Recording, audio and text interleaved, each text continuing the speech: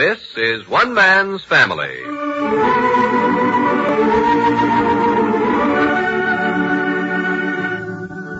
One Man's Family is dedicated to the mothers and fathers of the younger generation and to their bewildering offspring.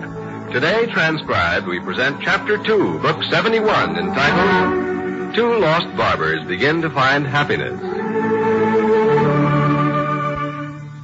It's vacation time at the Sky Ranch. The only ones not present are Paul, who had to remain in Seacliff on business, and his niece Joan, 16, who's staying at the family home with him and has her first part-time job.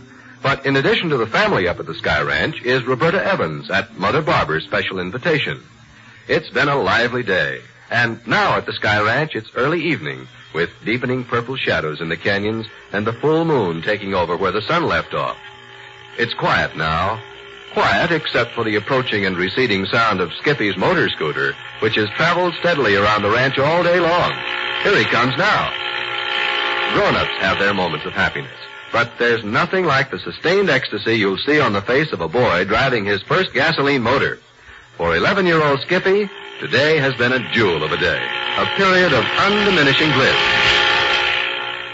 It was Father Barbour's idea that the driveway would be a good, safe place for the boy to ride, a suggestion which he now bitterly regrets.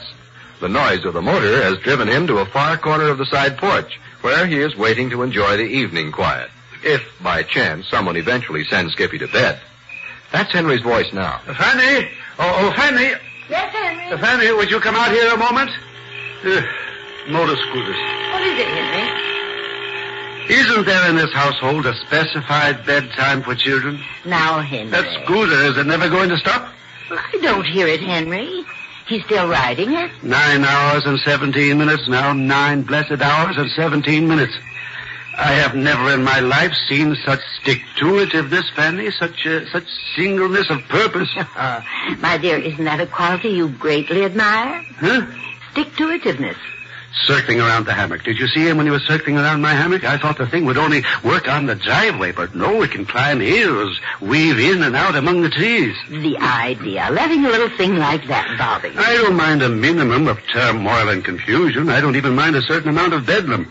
When you have a household full of young children, you have to expect a certain amount of bedlam, but when evening comes, it really ought to calm down. And what am I supposed to do about it? Huh?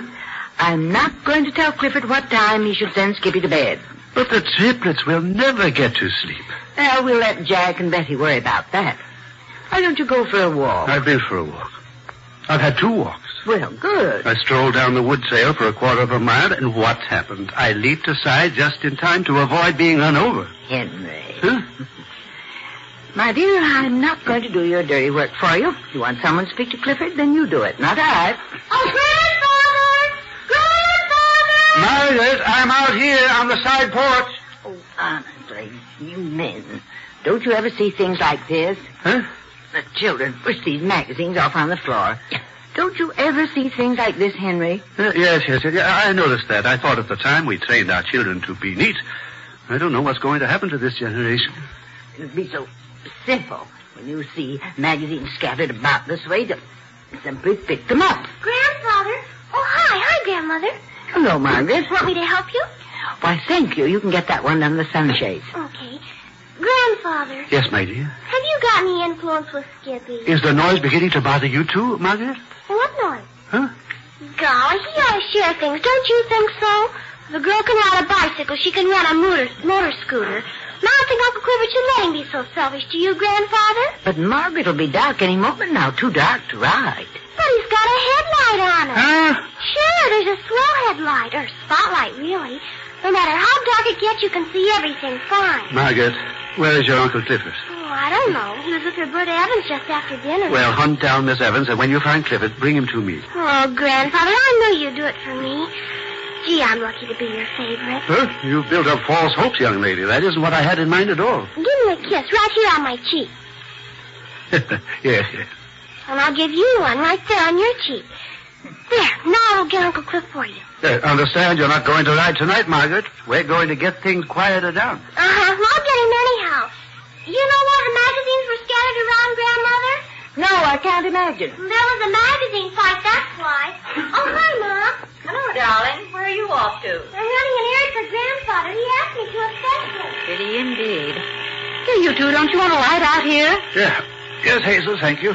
Oh, Mother, I was going to pick those up. There's a small riot out here before dinner. Good exercise.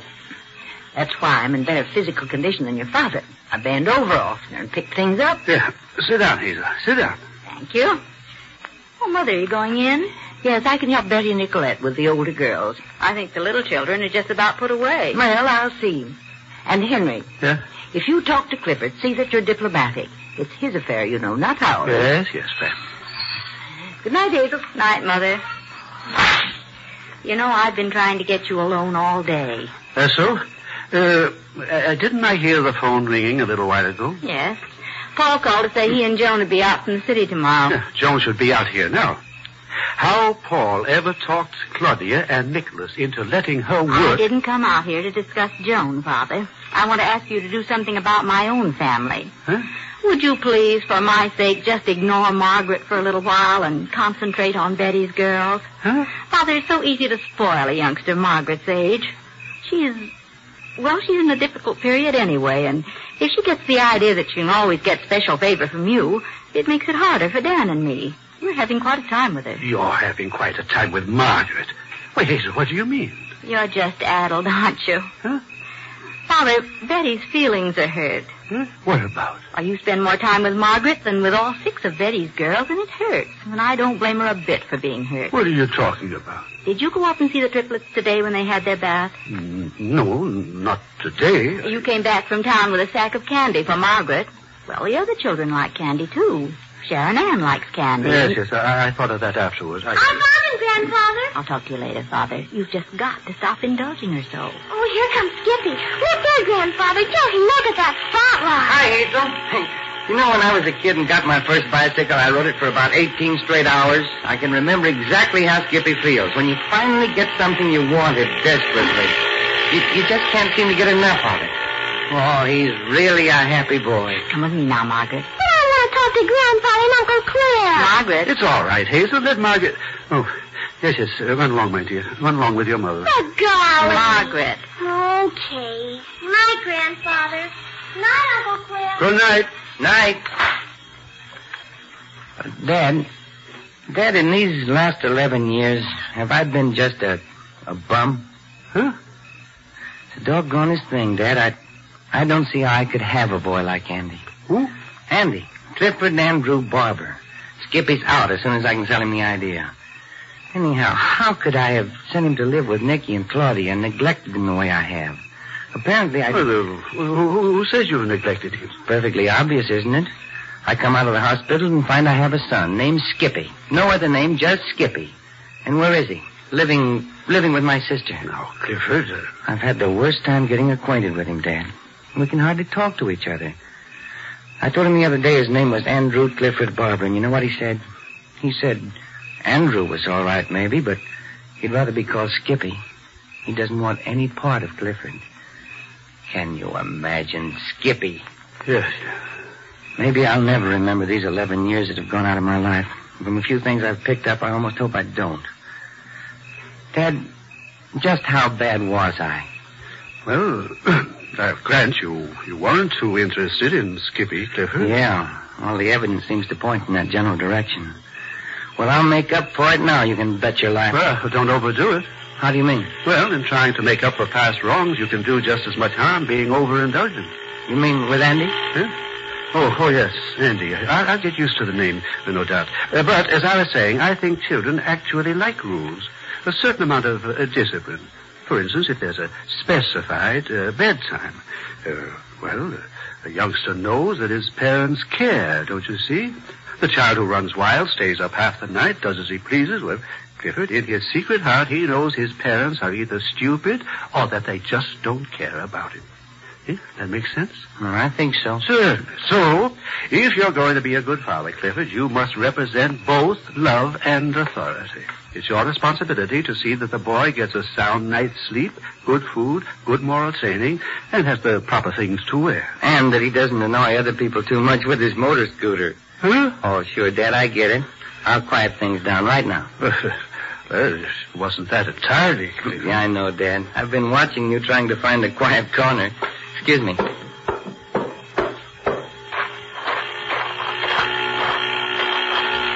Hey, Skippy. Fine. Watch me stop it. Now watch.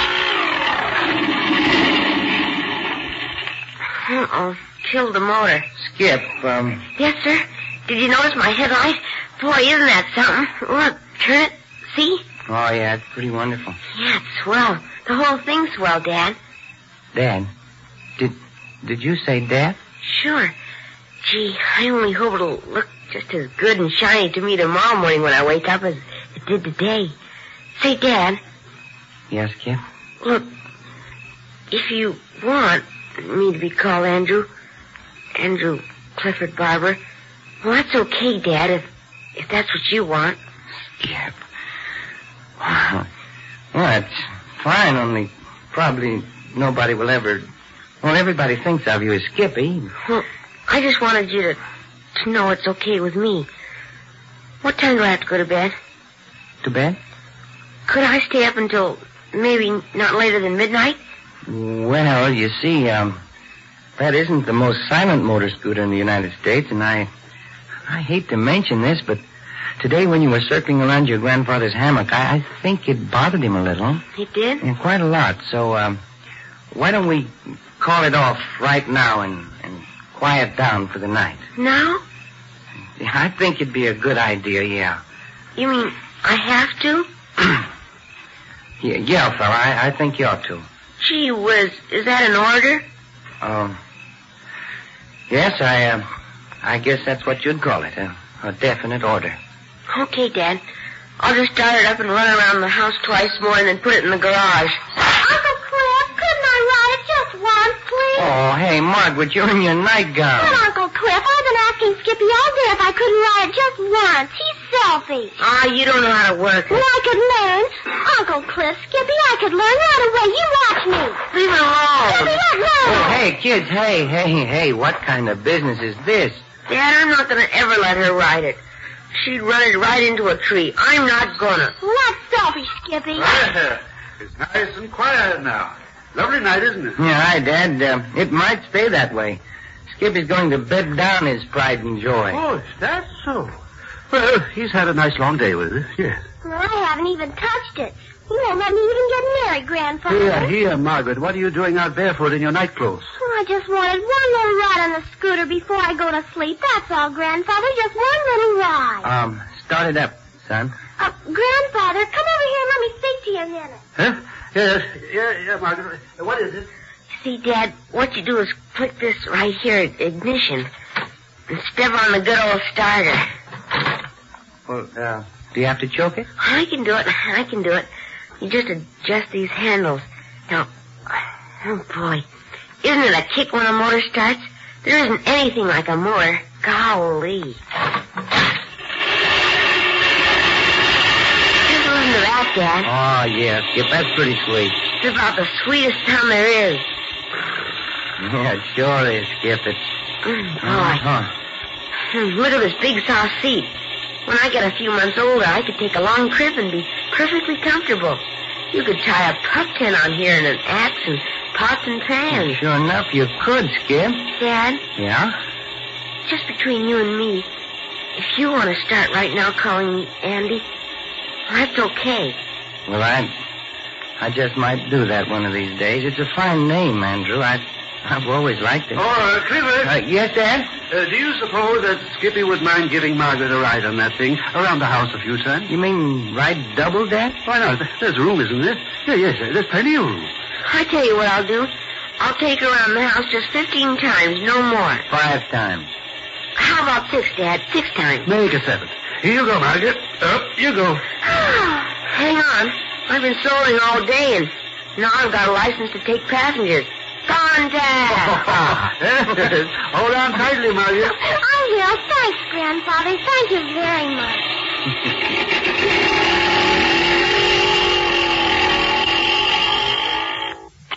You know something? He started calling me Dad. Huh? Skippy? Well, what did he call you? I don't know, but I never heard him call me Dad before. Margaret! Margaret Herrick Murray! Margaret, where are you? That you, Hazel? No, Margaret's disappeared. Where in the world is she? Riding with Skippy. Riding with Skippy? But, Cliff, I sent her to bed. But at that, maybe you better get a jacket for her. A jacket? What she got on? Just her nightgown, I'm afraid. Honestly, whose idea was this? Dad, where are you going? Hey, Dad, come back here. Hazel wants to know whose idea this was.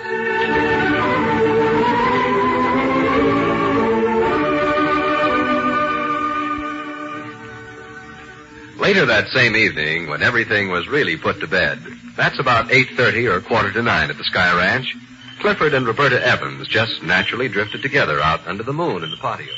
Oh, so you did come, Clifford. Were you expecting me?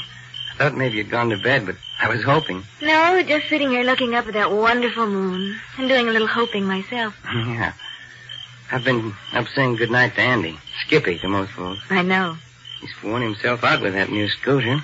And he's made his father very happy, too, hasn't he? Guess I am glowing a little. For the first time in my life, I've begun to sense the meaning of being a father. Oh? Just tonight, it kind of came over me as I watched him playing. The look of utter bliss on his face, the way he suddenly began calling me Dad, it was pretty wonderful. I heard him. When he said Dad, there was pride in it. He was as happy as you. Was he, do you think? Maybe it's wishful thinking, but I feel this is the beginning of a real father-son relationship between us. I'm so glad for you both. He's needed you so desperately. Not that your sister and brother-in-law haven't loved you. Oh, yeah. Yeah, I know what you mean. Ah, yes. Peace at the Sky Ranch. Finally. After all the kids have been put away for the night. Oh, but they had such a glorious day. And what a wonderful place for them. You're really a very lucky man. You know that, Clifford? Why? With such a big family and all of you so close. That's a rare thing in this world. Is it so rare? Is it? I don't think you realize. It was a great experience to see your family in action when you had your accident. The love and devotion and complete selflessness was heartwarming. Yeah, everybody was swell. And getting a little personal, one Roberta Evans was right in there pitching, too. Pure selfishness. I had my reasons. Oh? Would you like to tell me what they were? I would not. Anyway, the important thing is you're all right. You're here close beside me and happy. Thanks to Skippy. Not Skippy alone. Oh? Though you had to be told. In fact, when there's a day I know I'm not going to see you, I feel pretty doggone miserable. It's the moon, Clifford. It affects men's senses. Moon has nothing to do with it. I feel the same way when it's foggy. Nice talk. Say some more. And how obvious can a girl be? Oh, but you must know how I feel. Do I? I'm not so sure. Oh, you're kidding. But you know something funny? What? You remember when Paul first brought you to the hospital and I thought you were his girl? Yes. I still haven't got that idea quite out of my head. Clifford. Even now it flashes in my mind. Boy, what a swell girl for Paul. And I get a tinge of jealousy. I don't want him to have you at all. But he hasn't, not ever. Before your accident, I didn't even know Paul. And you made love to me like... Like what? Well, never mind if you don't remember. Well, was I a better prospective husband before or since my loss of memory? Why do you have that inferior feeling where Paul is concerned? I've noticed it over and over. Well, maybe it's because he's the oldest and because he has so much more sense and balance. I don't know. He has many fine qualities, of course. But so have you. Paul is Paul, and what he has is his. But by the same token, you have an entity, too, that gives you a personality and a charm that's all yours. You're awful good for me. You know that? Am I? Yes, you are. And you know something else? Yes, I do. I want you to kiss me. You amazing girl. That's exactly what I was going to say. Ah, yes. And again, yes. How can a person have all your sense and be so beautiful, too? The moonlight is very kind of... Uh-oh. Hi. Oh, it's you two. Yeah, that's right. Hello, Jack. Well, I didn't know you were out here. I just came out to get a little fresh air. What you doing? Oh, just talking. Yeah? We just got the last of the brood in the hay. Boy, by the time you wrestled several assorted daughters into bed, you've accomplished something. But a labor of love. Oh, yeah. You get one settled and another one wants a drink of water. Okay, you get the water. Then another wants one, but a fresh glass. Now you've got through that routine, known as the water routine, and you heave a sigh of relief. They're down. You start to sneak out. Up pipes a voice. Daddy, you didn't kiss me goodnight. That's known as the good night kiss routine, I suppose. That's it. There's several more. I'm too hot. I'm too cold. Mary Lou kicked me. I want you to hold me a little while. That's a tough one. Well, how do you solve it? Solve it? You don't. I thought they'd all be so tired tonight they'd drop dead in their beds. There speaks inexperience. It works that way sometimes, but when you count on it, exercise and overdoing act like so much Benzedrine. Let's face it, kids are unpredictable, and that's all there is to it. Well, Skippy went off to bed without a word. Look who's talking, the amateur. He does sound a little smug, doesn't he? I could keep my kids quiet with a motor scooter, too. But you can't buy something like that every day. Not and stay solvent. Has everybody gone to bed except us? Seems like it. Well, that's country life. After you have dinner and get the younger generation to bed, there's not much to do except get in the sack yourself, I guess. Yeah, guess so. Nicky's got some new horses. See him yet? Oh, isn't that Palomino a beauty? Sure is. You see it, Cliff? Huh? Hey, come to the party. Oh, the horses, yeah. Am I boring you? Oh, now I get it. I think I'll be running along. You going to bed? It's early yet. Well, I think I feel a cold draft. Good night. Night, fella. Good night, Jack. Not too late now, children. That's a younger brother for you? He's cute. I wish I had some brothers, like Jack and Paul. Oh, yeah, Paul. I wonder how Paul's getting along back in town playing chaperone to Joan. I think Brother Paul bit himself off a large hunk this time.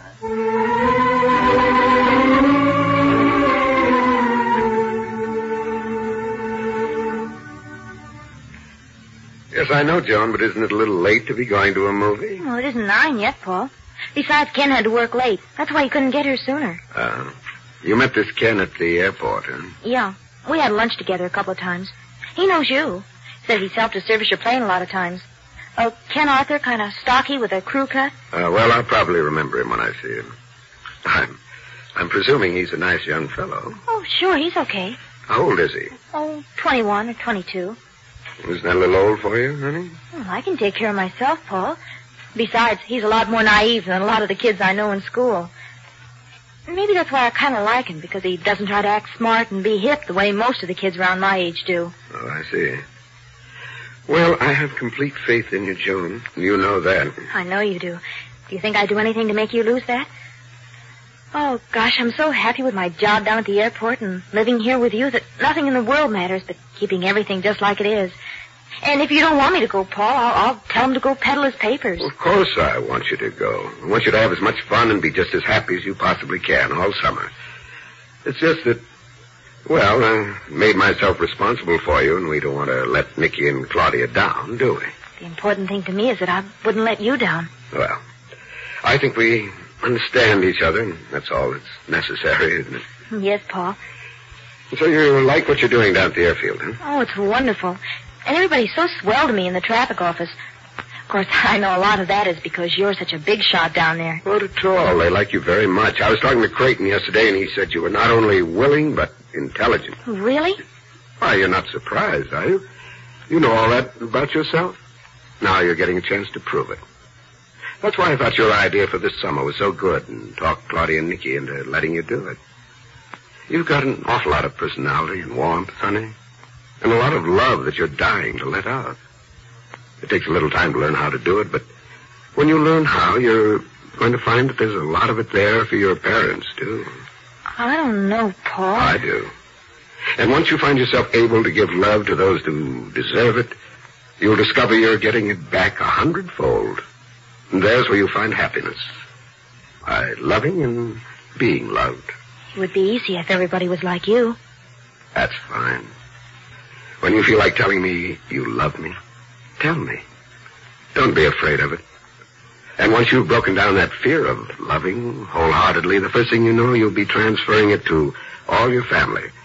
To all the good people who love you so very much. I hope so, Uncle Paul. I know it. You just said something that made me very happy. That you make things clear? No. You just call me Uncle Paul. Did you realize it? Did I? I didn't know it. I wonder what made me do that. I wonder. Gee, I wish Ken weren't coming over. I'd much rather sit here and talk to you. Oh, you'll have lots of time to talk to me. You go out and see a movie. About all he thinks about is airplanes. Well, I can think of worse things. Well, the date is here at last. I'll go let him in. Bring him in the library. Yes, I will. Hi, Joan. Oh, come on in. Oh, yeah, sure. Come on in the library for a minute. Oh, hello there. Ken, you know Paul? My Uncle Paul? I've seen you around the airport a lot, Mr. Barbour. Yes, of course. Hi, Ken. Oh, just fine, thanks. You got time to sit down for a while? When is the break at the movie? Do you know, Ken? Well, I just called before I left the house. It's at 9:20. Oh, we got plenty of time. We're just going down to that neighborhood theater anyway. Well, that's what I thought. Of course, if there's something else you'd rather see. Oh, no, that's swell. Sit down. Oh, okay. Thanks. You live near here, Ken? Oh, not so very far. I don't live in Seacliff, though. Sure get a swell view from up here. The big moon out tonight shining over the bay. Clear as a bell. Is that so? Well, I think I'll take a turn around the block a little later and have a look-see. I told Joan I didn't know whether you'd remember me or not, Mr. Barbour. Well, of course I remember you. You've worked on my plane a lot of times. Yeah, that's right. Sure a beauty, too. I'm just starting to take flying lessons from one of your men down there. Oh, fine. Well, you'll have to come up with me sometime. Oh, gosh, that'd be great. I told you Paul would take you up. How many hours have you got now? Oh, only 3. I don't have much time, and it's kind of expensive. Who'd you say you'd taken from? Mr. Hughes. Oh, yes, Tom. Well, I'll talk to him next time I'm down here. Check up on you. Okay. How many hours do you suppose you've had in the air, Paul? Oh, I haven't any idea, honey. Well, starting in 1917 and right on through the last war would add up to plenty. You can bet on that, Joan. How did you know so much about my uncle? Oh, all us grease monkeys know the record of every flyer down there. I wish you wouldn't call yourself a grease monkey. I think it sounds terrible. Well, they're pretty valuable people, whatever they call themselves. Flyers put a lot of trust in you, fellas. Hey, you better watch the time. You don't want to miss your show. Oh, yeah. Yeah, I think we better get going, Joan. Okay, I'm all ready. I've got my coat right here. Here, let me help you with it. Oh, thanks. All set? Yep. Well, good night, Ken. It's nice to see you. Oh, thanks. Thanks, Mr. Barbour. Good night. Good night, sir. I turned your bed before I came down, Paul, and I put out some fresh pajamas for you. Well, thank you, Joan. I'll peek in when I get home. I won't wake you if you're asleep, but we won't be late. Fine. Enjoy yourself. Good night. Good night, Uncle Paul.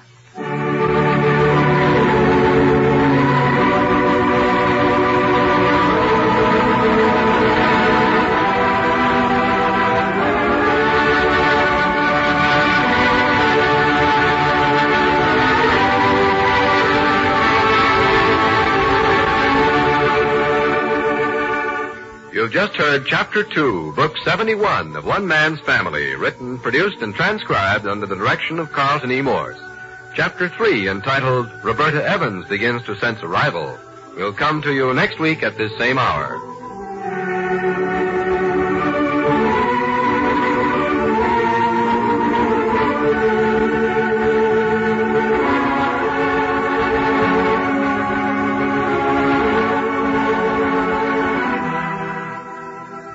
One Man's Family comes to you from California.